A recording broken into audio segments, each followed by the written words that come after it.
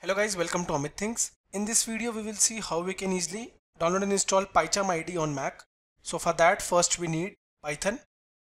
So we have installed Python. Go to the Spotlight search. Let us verify. Type terminal. Click on it. Now let us type Python 3 -- version and press enter.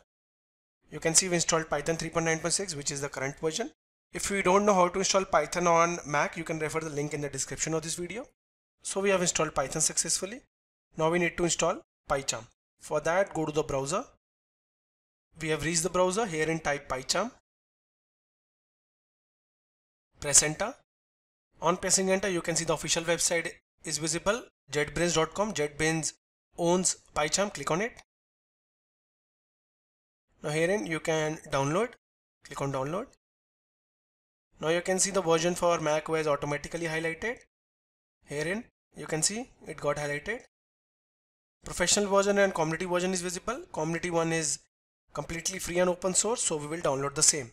Click on download to download it. Now the download should start. Herein you can see it's 480 MB. You need to wait for a few minutes. So guys, we have installed the DMG file of PyCharm for Mac. Now double click on it. Minimize this. Now you can see you need to drag this here. Just take this and drag this under applications. That's it.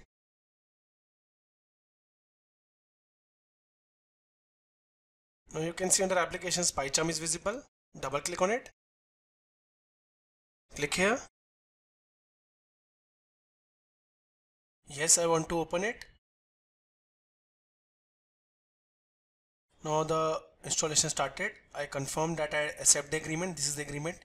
You can read this. Click on continue. Data sharing, you can send it. Now it will start. PyCharm 2021.2. Now you can see we have started PyCharm. So herein you can create your new project straight away. I'll click on new project. Herein it is asking for the name of your new project. Herein you can see I've mentioned this name. You can also change it, and let's say I'll give the name Amit project. Here it is asking for interpreter, new environment. So this is very crucial. It automatically took the Python 3.9 path, which I've shown that where we installed Python. It automatically took this path. I was having multiple paths like Python 2.7 also, but it took Python 3.9. You can change from here, but mine is completely fine. So I have set the environment. This is why Python installation is important before installing PyCharm.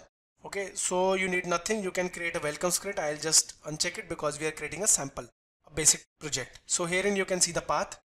It's under users Amit PyCharm projects. So our project will get saved here. I'll just copy this path, users Amit PyCharm project. From the desktop you can straight away go, click on go to folder, and you can paste this path here. Herein you can see. So this is our PyCharm projects folder. Click on go, and you have reached here. You can see it will now create it. Now I'll just click on create, and it will create it.